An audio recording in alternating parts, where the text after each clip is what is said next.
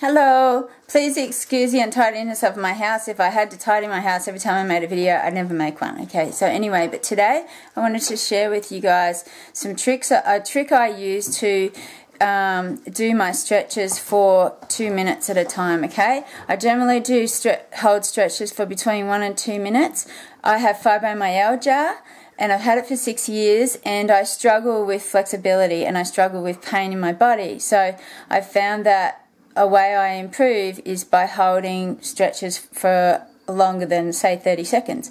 Okay, but in order to do that, because I am in a lot of pain with the fibromyalgia and I'm actually not that flexible, I have to figure out ways to make it really comfortable for me to hold the stretches for a long time.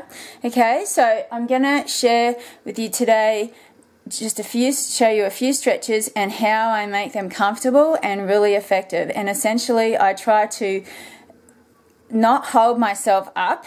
You know, a lot of stretches are really uncomfortable and it's hard to just hold your body up for that long. So I try to support my body as much as I can, and then I'm able to just focus on the muscles that I want to stretch, or the tissue that I want to stretch more, okay, without having to concentrate also on holding myself up all the time, okay, or the discomfort of holding myself up all the time. Okay, so I'm just going to show you a few stretches today, and like I said, I can go into each one in more detail in future videos. But okay, so the first one I want to show you is this setup here, and I use this setup for a split stretch, okay, and I cannot do the splits, but so I have 2 mats, and then I have these 2 cushions for my knee, because at the moment I've taped my knee because I've got this knee injury that I'm trying to deal with, so I have extra cushioning for the knees. And then first of all, I'll start out maybe with this height, and after a few stretches I'll then take this half foam roller, which I've sliced off at the bottom to make it stable, and then I go down lower, okay? And then I have these chairs here to hold myself up, and I have these yoga blocks because they kind of stick to the chair and just make it easier to grip my arms, okay? And then I also have a timer. So this clock cost me $3, and so I'm able to time the amount of time I'm sitting in the stretch for. Okay, so I'm just going to get into this stretch and show you how this works. Okay, so this is how I would get into this split stretch. I just put my knee on the cushion, and then I rest my arms on the yoga blocks, and I rest my other leg on these yoga blocks on the ground, you see? So like this, I can hold this split stretch for a long time, for 2 minutes, or I might start out at for maybe 30 seconds and then go to 1 minute and then 2 minutes, okay? And I do the other side. Okay, now I'll show you in the next one.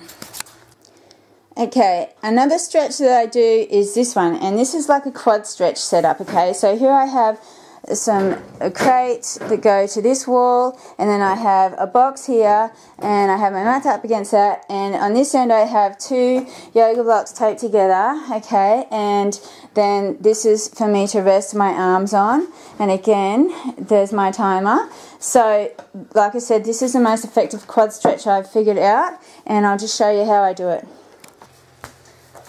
Okay, so the way I do this one, so I want to stretch my right quad muscle, is I get my foot up here against the box, and then I use my arms to lift myself, and I put my other foot against the yoga blocks that I've taped together, which are leaning up against the wall, okay? And then I push back like this. And as you can see, I am really comfortable here to have a really effective quad stretch that I can easily sit in for 2 minutes. And often with the quad stretches, which I'm not doing at the moment because of my knee, but I would sit in these for at least 2 minutes on either side, and 3 sets of these, okay? And the other thing you could do, you could also, instead of leaning up against a box, you could lean up against a wall on the other end, okay? So, and that can also give you a stretch into the shins as well, okay, if you're leaning your foot up straight up against a wall, okay?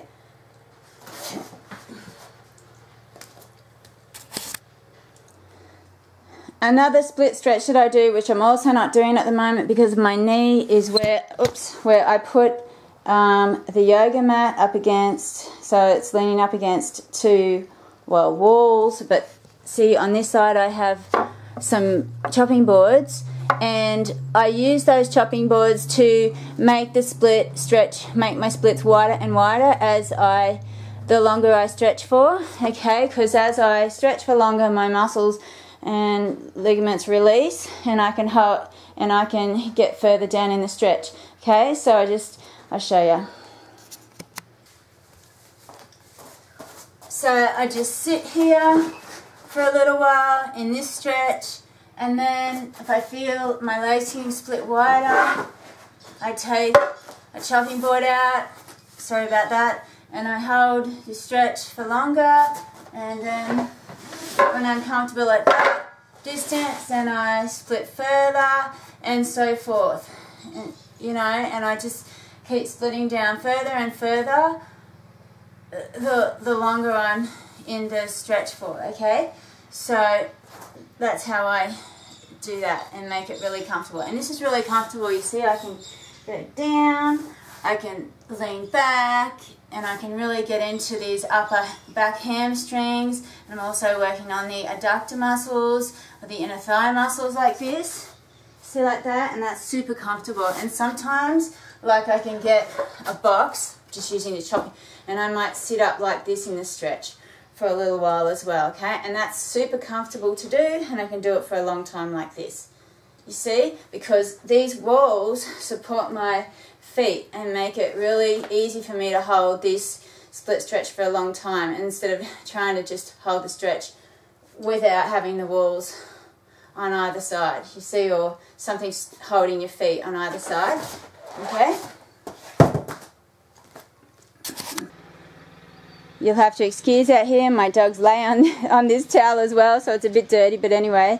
So this is another stretch I like to do for my lumbar spine and abdominal area and rib cage. And so what I do is, I got this box on the left hand side I just bought from a yard sale for $5, and then on this side I have these towels to cushion my arm, and I have these seat belts with a little, I tie a knot like with a little hole here at this end, and I hang the other end up here on the railing thing, and then I also have like this half dome spiky dome, and that holds my bum. And I'll just show you how, using this setup, I can hold this really excellent stretch for 2 minutes. Okay, I'll just set it up.